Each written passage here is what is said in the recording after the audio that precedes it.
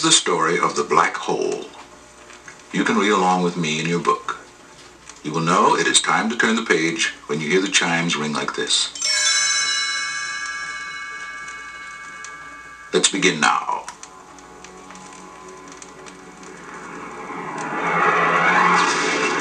The explorer ship USS Palomino was speeding home toward Earth. Her weary crew had spent many months in space, searching for planets where humans could live. Although their mission was over, their greatest adventure was about to begin. As the crew went about its duties, the image of a gigantic black whirlpool began to form on the scanner screen. Dr. Kate McCrae watched in amazement. What incredible power! It's swallowing comets, planets, even stars. A black hole. Exclaimed Vincent, the ship's robot. The deadliest force in the universe. Nothing can escape it. Charlie, the youngest crew member, had another surprise. Captain Holland, there's a ship sitting motionless on the edge of a black hole. It's not being sucked in. According to the computer, it's the USS Cygnus. But that's impossible. The Cygnus disappeared 20 years ago. And how could any ship defy the force of a black hole? All right, crew, let's go down and have a look, ordered the captain. Charlie, prepare to dock with the Cygnus.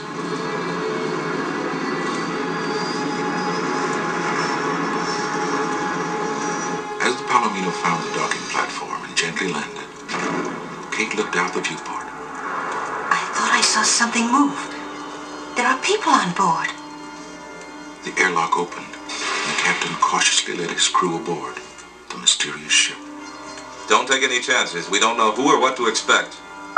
I quite agree, Captain, added Vincent. Better safe than sorry. The captain led the way as they explored the vast, empty hallways. No signs of life anywhere. Let's try the control tower. I want to see who's running this ship. An elevator whisked them to the top level. The door opened to reveal a tremendous room full of computers. Kate looked around. Something's not right. There's no one here but robots. I don't much like the company of robots myself, sniffed Vincent. Just then, the crew looked up to see a red mechanical monster hovering above them. His sight panel glowed angrily as he advanced toward them. Vincent moved to protect his friends. The dangerous red robot drew closer. A voice boomed from the shadows. Maximilian, stop! There is no way to welcome guests. A bearded man stepped into the light. I am Dr. Reinhardt, captain of the Cygnus. It's nice to have visitors after being alone for so long. Alone? Asked Charlie. What about your crew? They left in emergency shuttles when the Cygnus was disabled by a meteor storm. I remained on board, developed this robot crew, and continued my research on the black hole. But how do you keep from being pulled into the deadly whirlpool? Asked the captain. I developed anti-gravity forces to hold my position. We are perfectly safe. Come, let me show you around. Exploring on his own, Vincent met a battered robot named Old Bob, who whispered an urgent warning. Reinhardt lied about his crew. They're still here running the ship. He turned them into robots, and the same could happen to your friends. Come on, shouted Vincent. We must warn them. After hearing Old Bob's story, Kate was shocked. Why would Reinhardt do such a thing? He's obsessed with the idea of going into the black hole.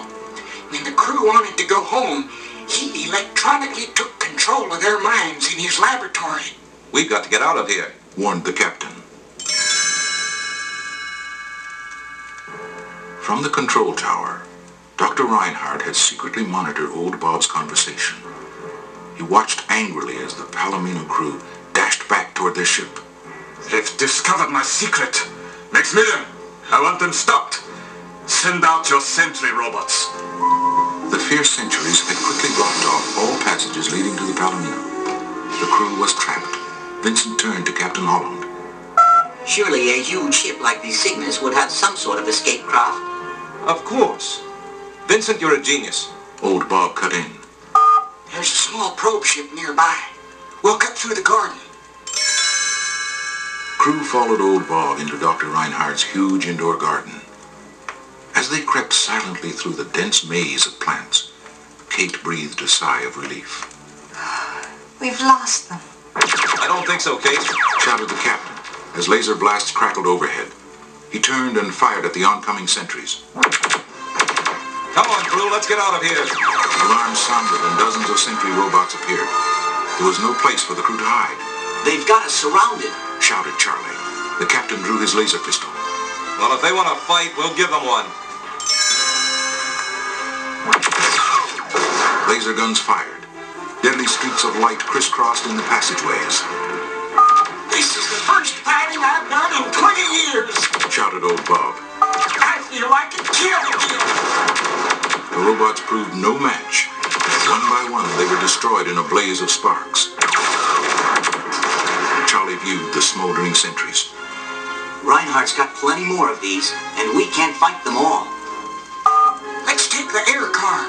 Replied Old Bob. It runs through a tunnel along the side of the Cygnus. The sentries won't be able to reach us.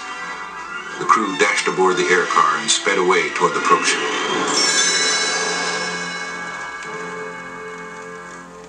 Suddenly, large fiery rocks rained down on the Cygnus. A meteor storm! Shouted the captain. He stopped the air car as a meteor ripped through the tunnel ahead of them. Come on, we'll have to continue on foot. Something else, Captain? Added Vincent. The meteors have damaged the anti-gravity field. The Cygnus is beginning to drift into the black hole. Old Bob led the crew to a bridge over an enormous storage room. We're almost to the probe ship now. Look out! Screamed Kate. Another meteor! A gigantic ball of flame came crashing through the room right at them.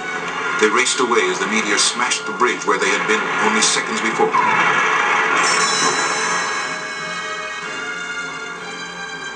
Approaching the door to the probe ship, the crew found their way blocked by Maximilian.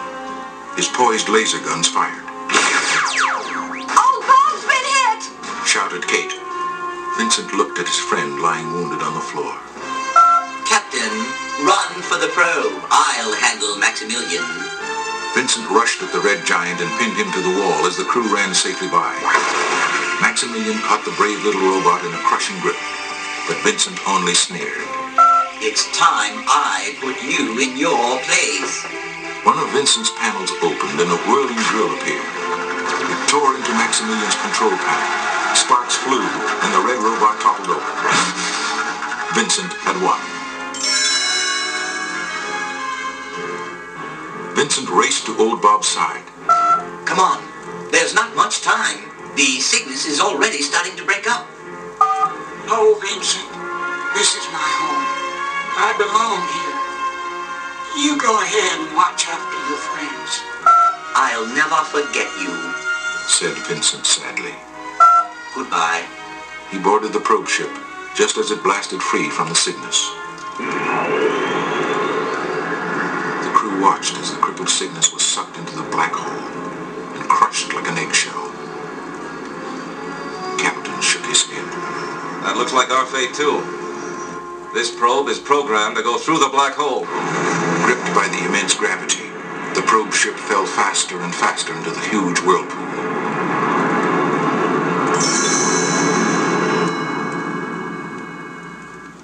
Suddenly, everything was calm. They had come through safely. Before them stretched a giant universe, filled with planets and stars that had been swallowed by the black hole. Kate was stunned. What will we do now? Well, we can't go back, Replied the captain. but that's no reason to give up hope. We've been trained to find new worlds. Let's go find one for ourselves.